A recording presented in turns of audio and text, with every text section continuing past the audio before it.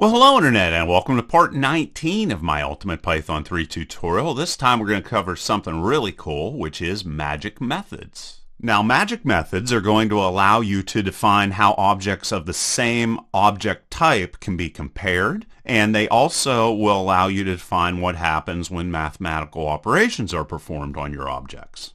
So what I'm going to do here is I'm going to create a custom time class. So let's create our initiation function here.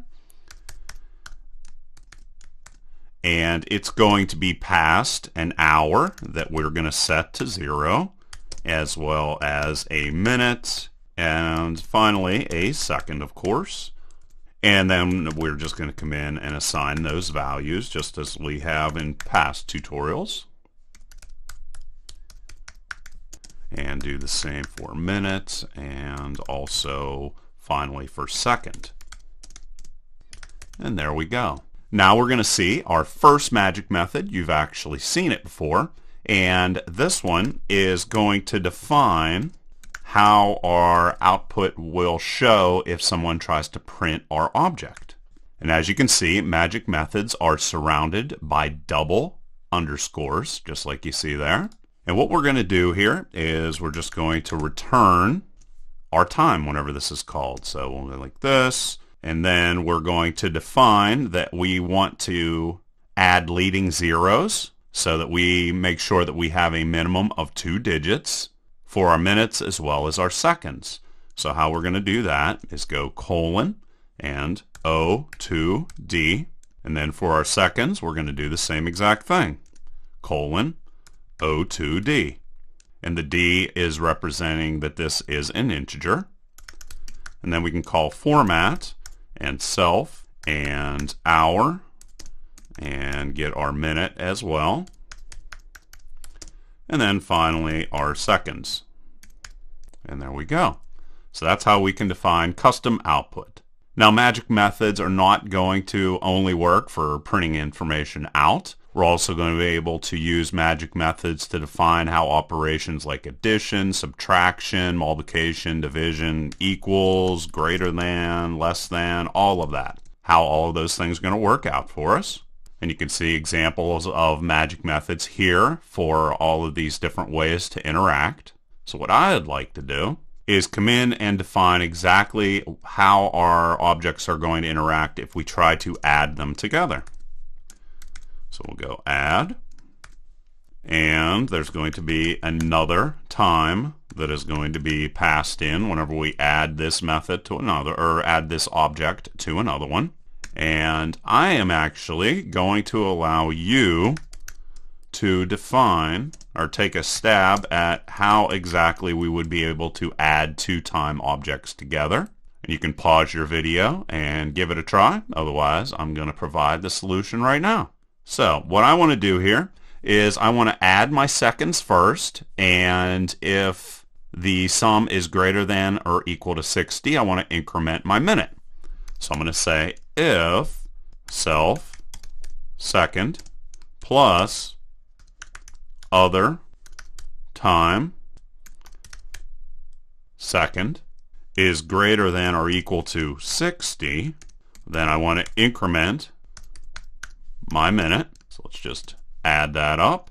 And then what I'm going to do is I'm going to take new time second and make it equal to the object we're working with, second, plus other time second minus 60, because we incremented the minute, so we want to go and figure that out. So we'll add that to seconds.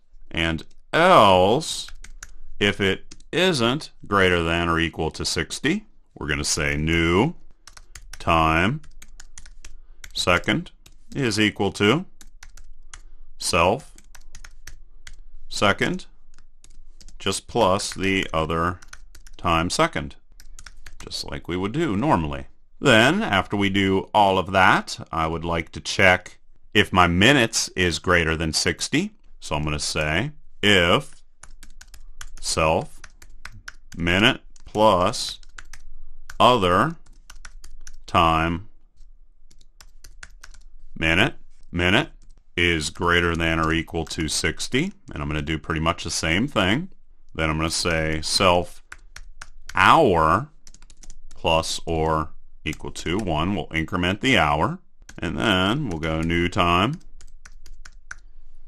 Minute is equal to, again, self minute plus other time minute minus 60, because we took that 60 minute away and incremented the hour. Otherwise, if it isn't greater than 60, well, in that situation, we can say new time minute is equal to self minute plus our other time minute.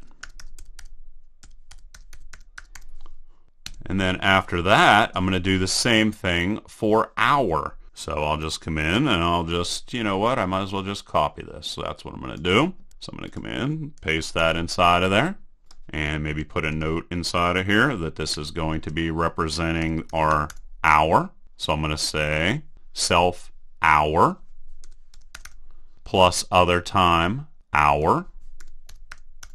I'm going to say that this is going to be 24, however, represent the 24 hours in the day. Then, if that indeed is true, I don't need to increment hour or anything like that. So let's get rid of this.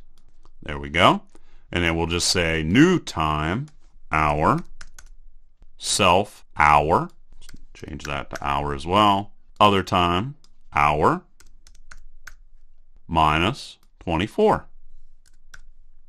Otherwise, we can just say new time hour is equal to self hour plus other time hour.